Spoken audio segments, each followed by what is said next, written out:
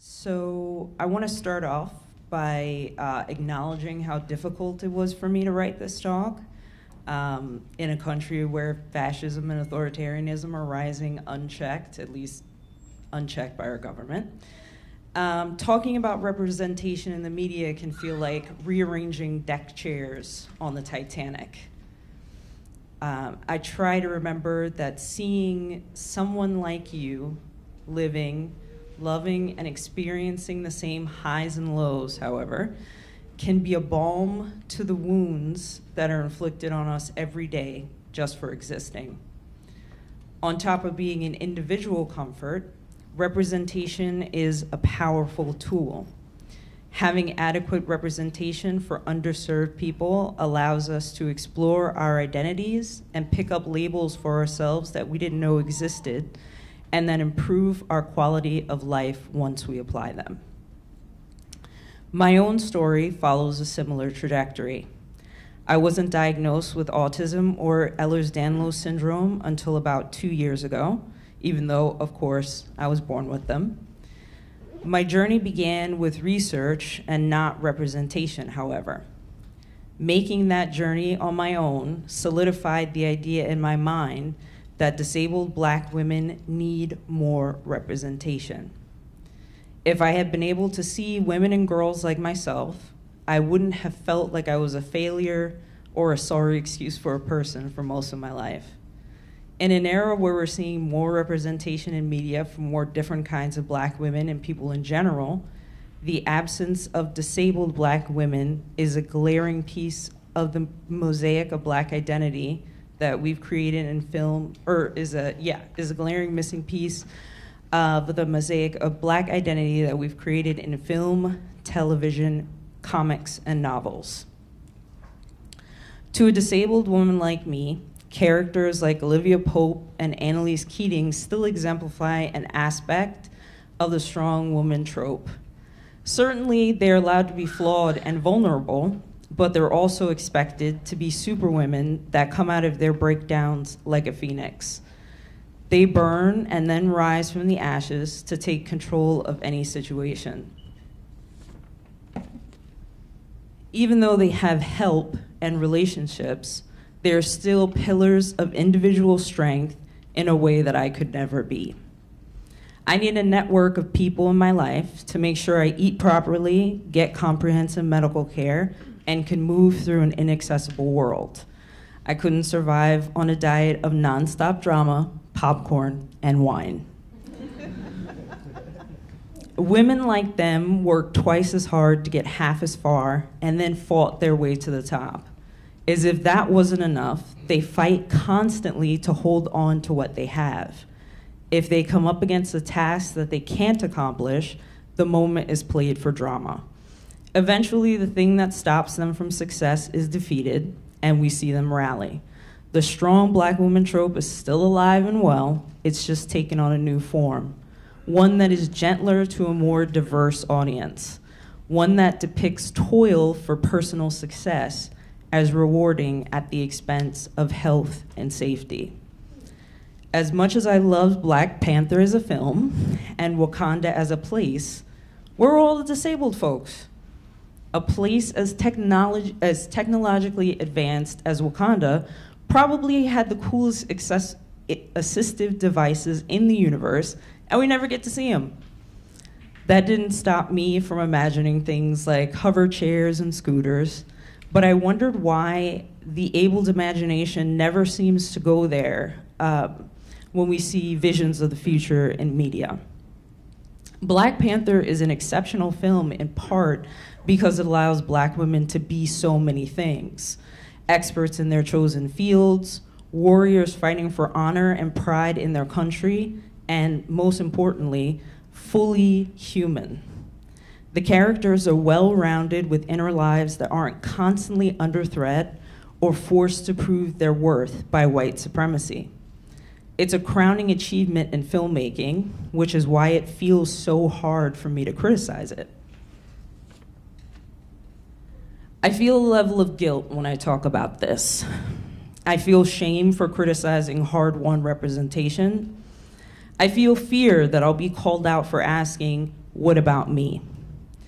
I'm so used to living in the shadows of the Black experience as a disabled woman that I feel I should take the scraps and move on.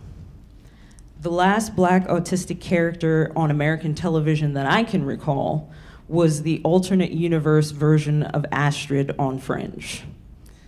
If you ask me, Astrid as a character was purely ornamental in both universes.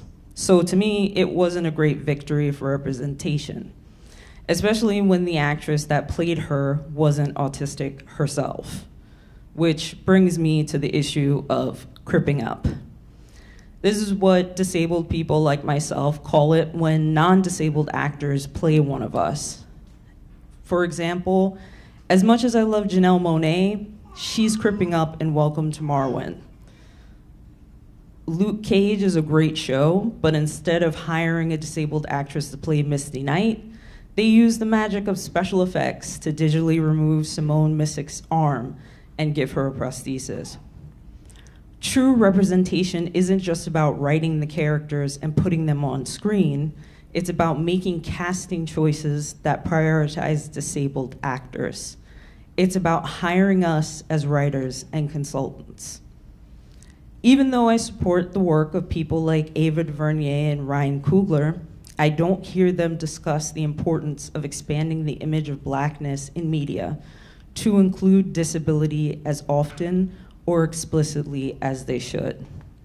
I was pleased to hear Lena Waithe mention putting disabled people in front of and behind the camera in a recent interview with Vanity Fair, but not enough people speak as plainly about that kind of representation.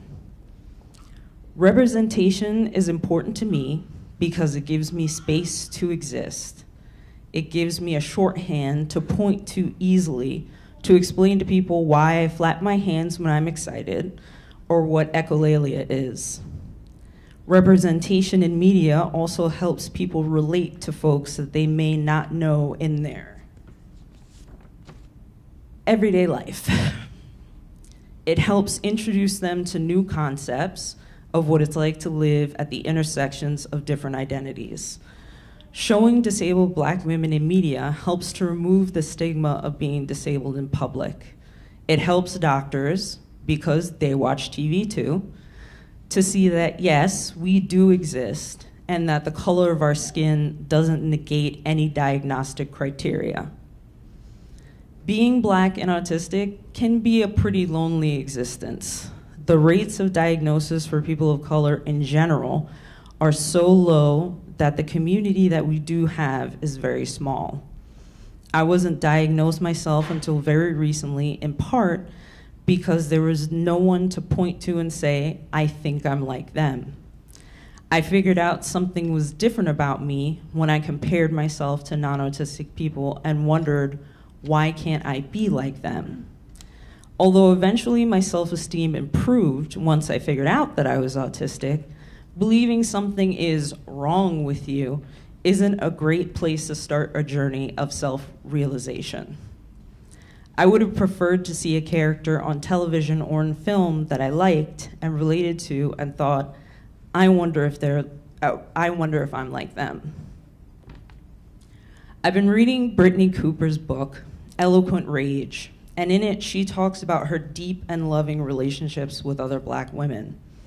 I feel like that part of my life is missing because I didn't get to grow up like that.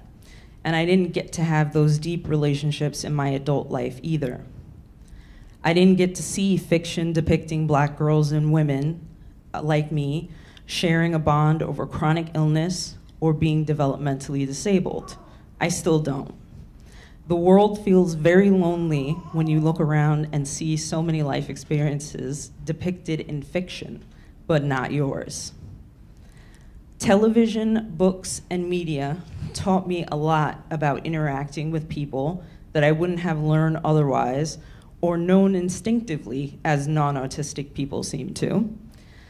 But at the same time, they taught me how to fold and mold myself into what an abled Black woman should be. Lack of representation added to my self-hate and the emptiness of living a life that felt wrong and was painful.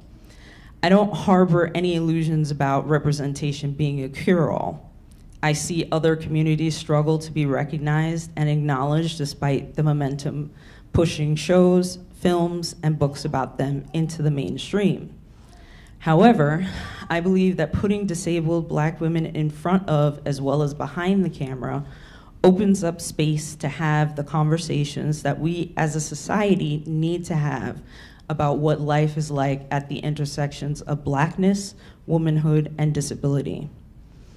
I attended a town hall recently for my local congressional representative. He was asked by another attendee about what he planned to do to make the subways in New York more accessible.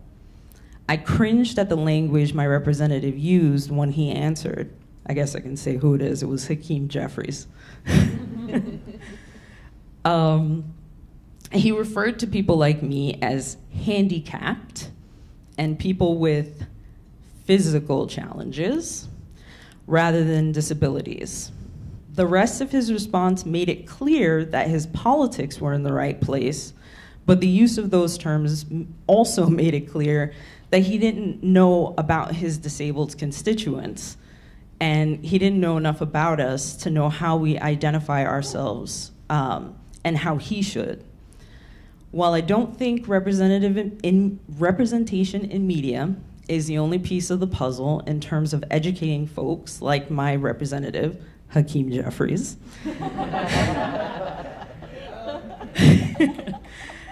I see it as part of a cultural inoculation that helps create a world where I don't have to spend what little energy I have constantly explaining 101 level terms, or that, yes, Black people can be disabled and chronically ill, and no, I'm not some kind of unicorn.